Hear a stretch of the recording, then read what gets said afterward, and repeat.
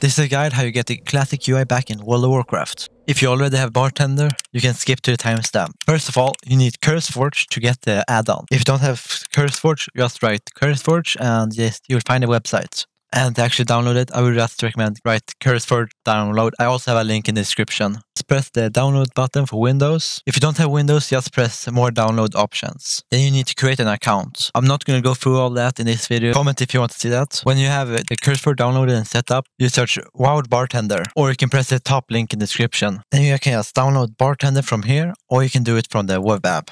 If you're in the web apps, press search for add-ons and write Bartender 4. Or yes, Bartender. You can also download it from there. If you have Bartender downloaded, you can finally launch the game.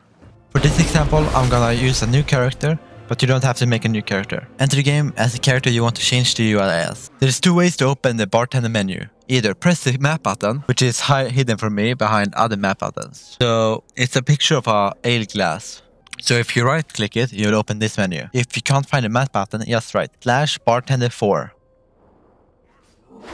Then this menu will appear. Go to the third from the bottom, where it says presets. When you click it, this menu should appear and click the slide down screen. There's a couple of different options, but for the default UI, it's classic interface. And then press apply preset. And if you want to reverse it, you can just press the modern interface. That's how you get the classic interface for World of Warcraft. Thanks for watching, like, subscribe, share.